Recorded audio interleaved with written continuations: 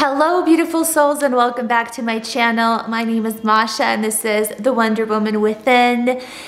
If you are new to my channel, we talk about emotional wellness, health, travel. Today we will actually talk about the topic of self-compassion, self-love, self-care. So if you're interested, please keep watching.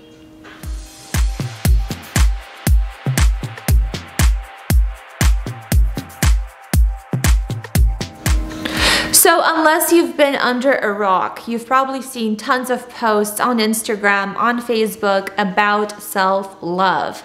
Love yourself no matter what, unconditionally, but it seems like it is very surface level to me, and I would like to address that in this video. A lot of what I teach, a lot of things that I coach on and talk about with my clients, mostly women, is about self-compassion. So it's not really about self-love. It's a very general topic that gets diluted on social media, on a lot of blog posts and a lot of videos that I watch. So I would like to explain to you the difference between self-love and self-compassion, and maybe shift your perspective on how you look at yourself and how you treat yourself as a human being. So basically, self-love. Love in English language, it is pretty much very unilateral, like a very one-liner definition, versus in Russian, my first language, Spanish, there's so many ways to say I love you, te amo, te quiero, you know, a lot of different ways. And when we say we love ourselves, and you know, we are saying we're going to take a bath with bubbles and champagne and charcuterie board, that's a self-love. But then we're sitting in that bathtub soaking for hours, and do we feel more love to ourselves? When we go shopping for that dress, you know, we buy that dress, we wear it, and do we really say I love myself, or do I love the dress, right? And for me, it used to be travel. I used to travel a lot, thinking that's the way I was showing love to myself, romancing myself. Kind of like a partner, right? Taking me on trips, taking myself to romantic getaways, romantic dinners, you know, buying myself things. And it's almost like dating myself, which a lot of people tell you, relationship coaches, they tell you to date yourself. So I think that a lot of people develop definition of self-love from the angle of dating themselves. But the truth is, a lot of times in our lives, that happened to me recently, our partners do change. Sometimes we fall out of love with them. Sometimes they fall out of love with us. Sometimes they cheat. Sometimes we cheat, right? There's things that happen in the relationships. But let me ask you, if you have children, if you are a parent, or if you are a dog owner or a pet owner, when you say, if people ask you, how do you love your child? It's really hard to explain versus how do you love your partner? Like a lot of times when we talk about our partners, we focus on things that they're doing, right? Things that maybe how they look on the outside, what they've accomplished, how they treat us. Somebody asks you, why do you love your child? That's almost like a kind of a stupid question. Like, what do you mean it's my child? So if anything from watching this video, I invite you to look at yourself as your own child, as your own human being that was gifted to you by God when you were born. You were gifted this body to carry you through the rest of your life.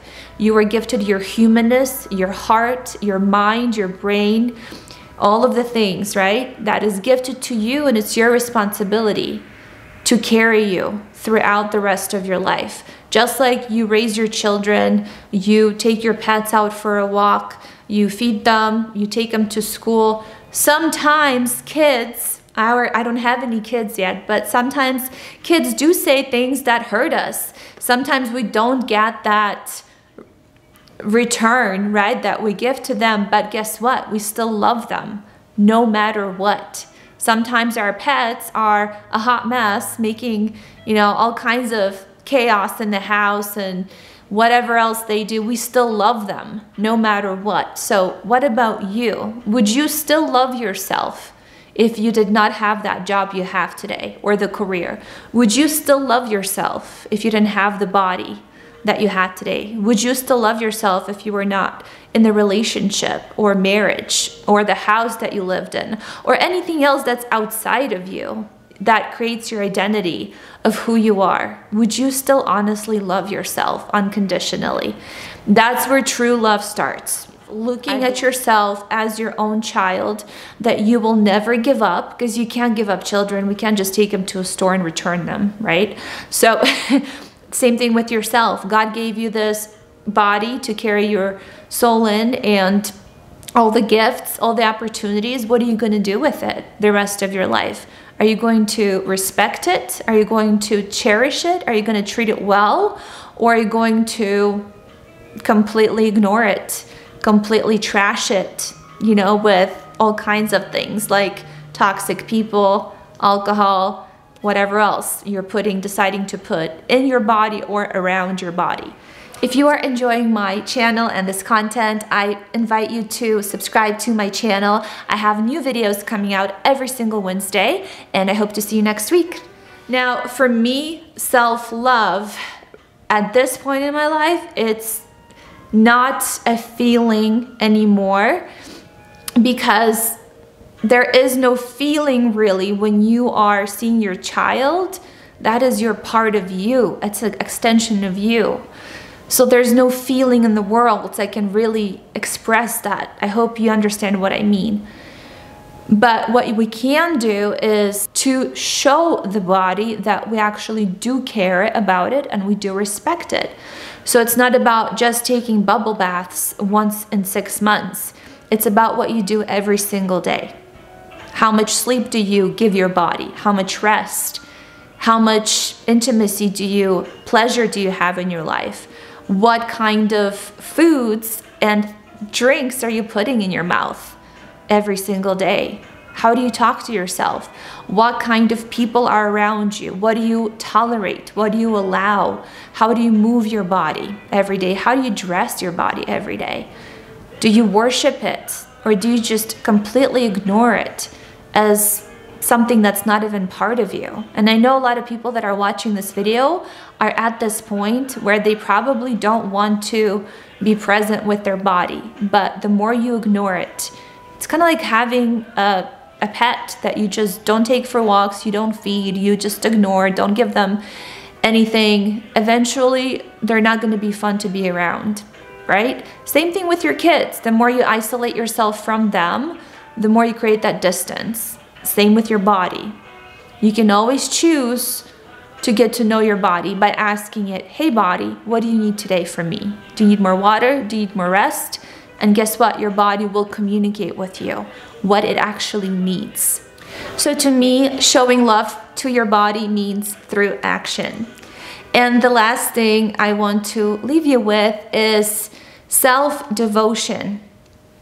So that means no matter what happens in your life, you can even write it out somewhere in a journal, keep it in a safe. No matter what, I am still going to do or be this for myself. Because remember, everything around us is temporary. All the husbands, the boyfriends, the children, sometimes they do go away. Same thing with a job. Sometimes we do lose it.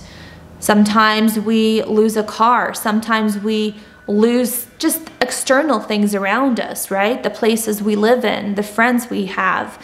But guess what? Wherever you go, there you are. You know that quote, right? So my question is, how are you showing devotion to yourself?